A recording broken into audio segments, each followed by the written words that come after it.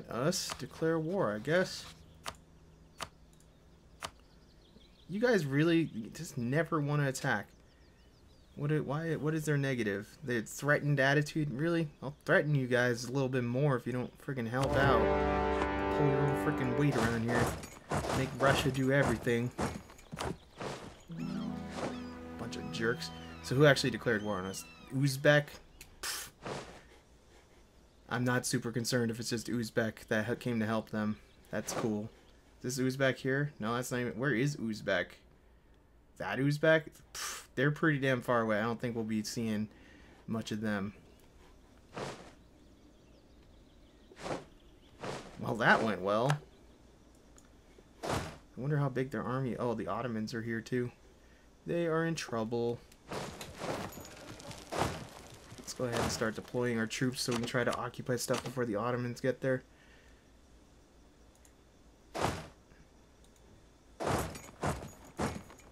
Rather not let the Ottomans occupy more than we have to.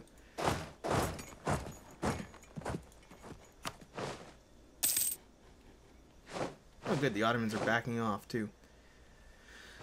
Try to nip that in the bud right here. Don't need Ottoman trouble. And they are trouble.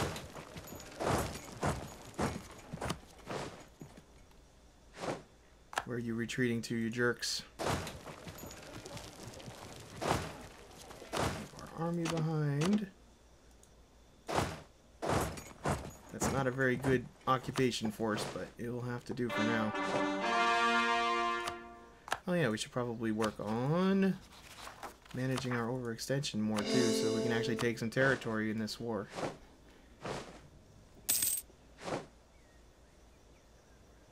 Alright, the Ottomans came to help apparently. That's nice of them. I'm not seeing any more enemy troops either. This may be in the bag, except, well, I guess I do see some enemy troops up there. So let's go ahead and split off another force. Swing on up here. Trying to do this as efficiently as possible. Now, what is going on down here? Who is invading? Brandenburg. What the heck is Germany doing? Whatever. Not my problem.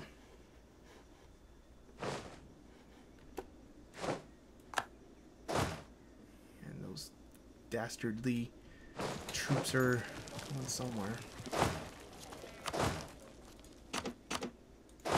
Are they coming here?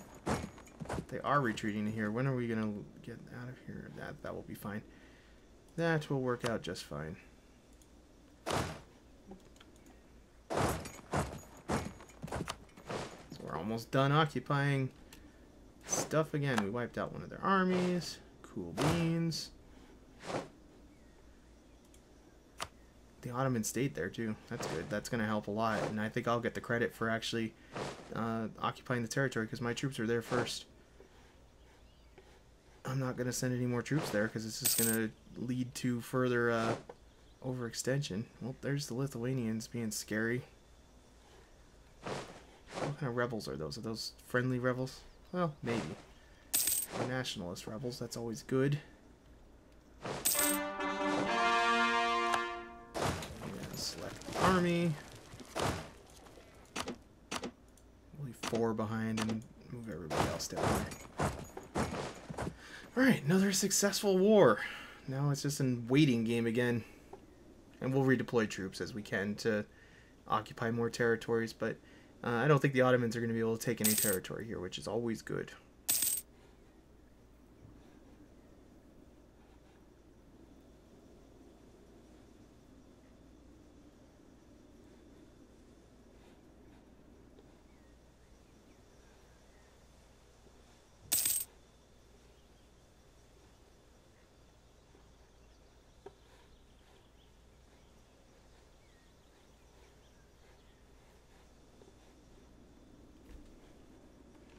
Now we actually have a lot of military power. I want to see what technologies we might be able to do here. Looks like we have a ways to go. We need to get to 718, so that'll be a little bit. We have no ideas available. Nope. So we'll just keep working on getting these occupations done.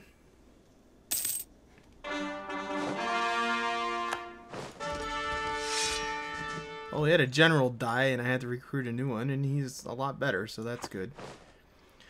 That is good news, because we actually had military tradition and whatnot built up, so that's pretty cool. We're finishing up some of these sieges here.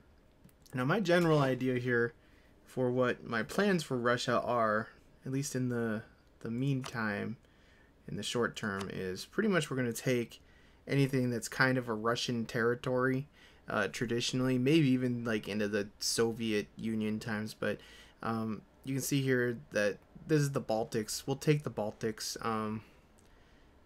Probably stop at Germany is pretty much where the border is going to be when we get to Germany. I don't really have any intentions to go there, but Poland we'll probably take. Hungary will probably be where we'll stop here too, so that will give us a little bit of a buffer between Austria and Russia, which would be good. Obviously, Crimea we're going to take Georgia, all this stuff down here, and then go way east and try to get to the ocean that way through colonization and conquering. A lot of these little guys are not a big deal to conquer. They have lower technology, even though we're in a lower technology group. We're in the Eastern group. They have even lower technology than we do, so that'll probably be fine. I'm probably going to liberate Finland and have them as a vassal at some point, and like I said, I don't really plan on going too much into Europe. I might take on Norway so that we could actually get Iceland and Greenland, because that would be kind of nice to be able to colonize. I'm not sure what our colonial range will be. It'd be nice to be able to get to North America, but the priority is basically going to be to establish the actual Russian territories and you know, take on some of the things that the Soviet Union would have had to much later, but we'll do it. Why not? So pretty much border Germany, I think, is what we'll stop at. It's not worth getting into the Holy Roman Empire. Things get expensive in there, and you get a lot of crazy wars going that way. So probably mostly let the Holy Roman Empire be. So we're just going to keep working on this. And our core construction is finishing up right now. That's very convenient. Looks like we have probably wrapped this up too. So we'll have claims on all three of these territories that are good to go. And then we'll be wrapping up down here so we can move our troops up here, start rebuilding. Manpower is dangerously low. So we'll have to kind of think about that, but I don't know. That is going to be a little bit of an issue. Manpower is a big issue at the beginning of the game. Because we really just do not generate a whole lot early on here. But as we get ideas and stuff, it'll start getting a lot higher. And manpower is kind of critical because you can't really do much without it. A peace offer? No, thank you, Golden Horde. I'm waiting until we get 100% war score on you. I don't really know why. Let's see what we can just take from them. There's no sense going for 100% necessarily.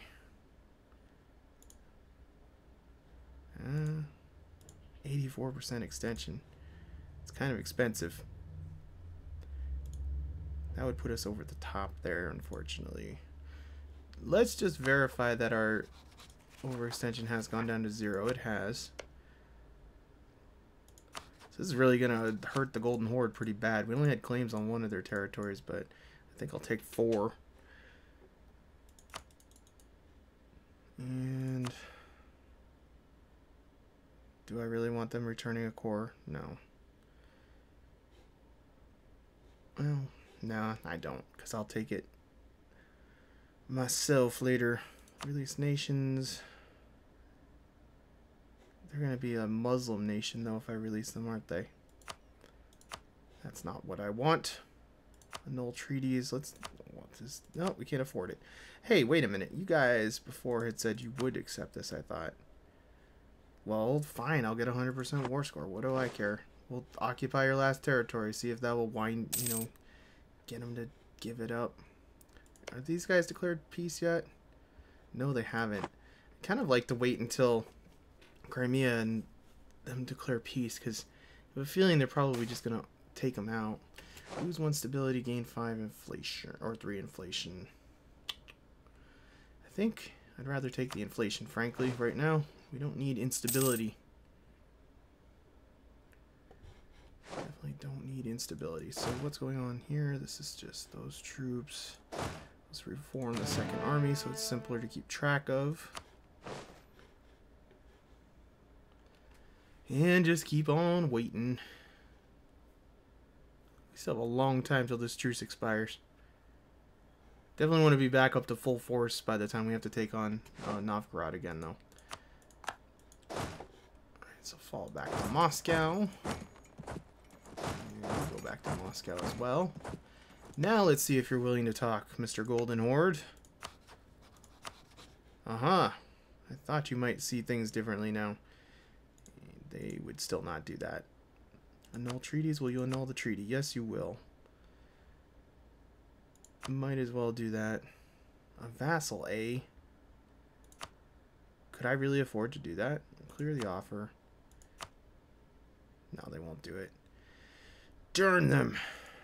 Well, we'll take all that off your hands, along with your monies.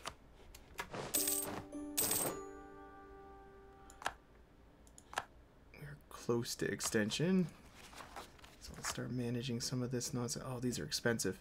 We'll do the cheapest one first. Those two going. Alright, start the coring process. And like I said, we'll pull all the troops back. I actually don't think I'm going to attack right away over here. Maybe I will. We really need manpower up. 266 a month is going to take forever. But we have a really long time. Oh, that's great. That's just what we needed. You guys, let's wait until everybody meets up here anyway. And we're still gaining money even with maintenance at 100%, so I actually will probably just leave maintenance as it is for a little while here. Go deal with these guys. Yeah, and the Ottomans and the Crimeans are just moving in and taking stuff. Hopefully they'll just settle as vassals or something. Oh dear God. That is a big... Why would you do this to me, game? That is a big force. Damn it, we're gonna lose. I cannot afford to lose this army. Why are you not helping me, allies? This is bad. Fall back. Get the hell out of there. That was ridiculous. That's not going to help my manpower situation in the least. This is terrible. Why would they have so many freaking patriots? Like, that's too many. Oh, now you guys are going to show up and probably go get wiped out. Bunch of friggin' morons. Well, what we'll do is... How's Tula? Tula only has a supply limit of 11. That sucks.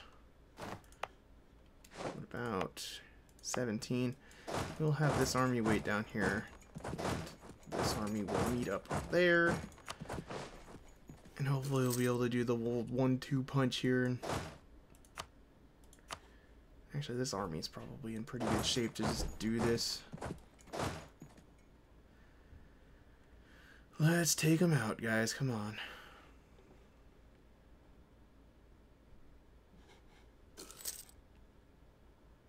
I really wish my allies would not be so stupid. They sure are stupid. And wipe them out. Thank you. Go back to Moscow, and you shall go back to Beluzariro, whatever the hell it is. And now we have to wait forever for our manpower situation to improve. We're losing money like nobody's business right now, too. So I should probably get that under control. Let's go ahead and reduce our troop maintenance. And 15 patriots will revolt. We don't need that. I will lose the money for now. We really need to get this overextension under control, because we are feeling it from these friggin' patriots down here.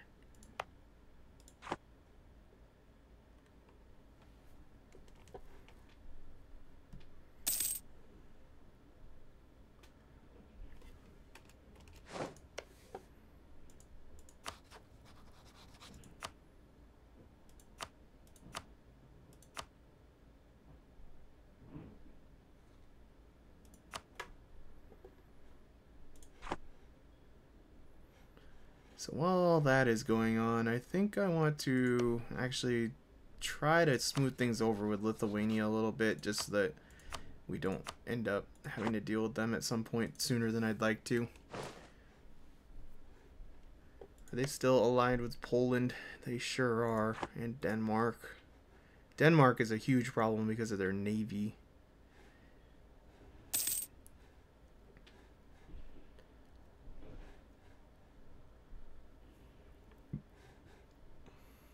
Things are not going good for the Golden Horde.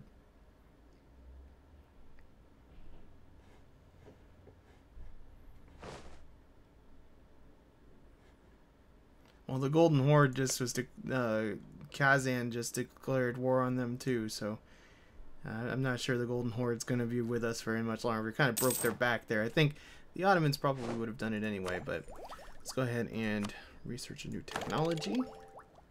We can build a new thingy, which we probably can't really afford to do. But why is it showing me this? Naval units, buildings. Let's look at buildings. So what does the armory even do?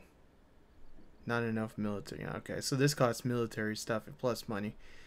And manpower increases. So we do need to start getting these armories going in key places, I think. So that's going to be pretty high on the list of priorities. Why is it telling me that I can build when I can't? It's kind of stupid. Usually doesn't do that if you don't have the money to do it, I thought. But I guess I have the money, I just don't have the military power. So we'll start doing that in the core provinces, at least here, like the main ones. Yeah, look at that. That is a scary, scary Ottoman horde there. They have 12 there, 34 there. Jeez. Bad news. Well, hopefully the peace won't be too bad with the Golden Horde down there.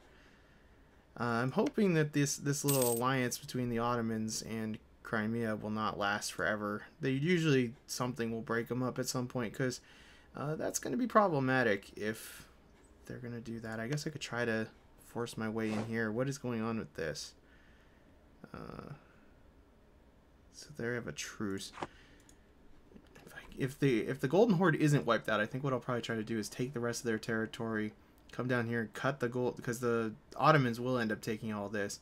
I could like basically cut off this whole perimeter here and just prevent any sort of nonsense between them going on that way. And hopefully Poland will be able to hold the Ottomans off over here. That's a little scary. They are my biggest threat by far.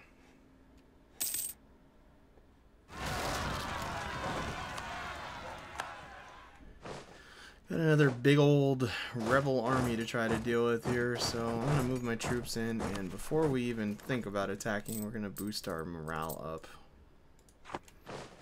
I know we're going to go into the negative for a couple months here on money, but that's alright, and we really aren't going to be able to attack anybody for a while because our manpower is so low. I really need to start building those armories up and getting the manpower boosted. It looks like we have like what, 7 years left in this treaty, thereabouts. So I'd really like to get manpower all the way back up. I think we may have to put off this attack.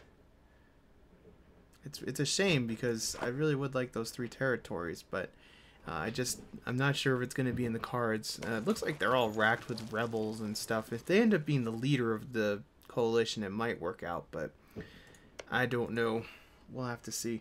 I really need to get my overextension down too, which I am almost done working on the last one. I need 122 more 122 total administrative power before I can get the last conversion started there for core. But it's going all right, and we can get these rebels under control then too.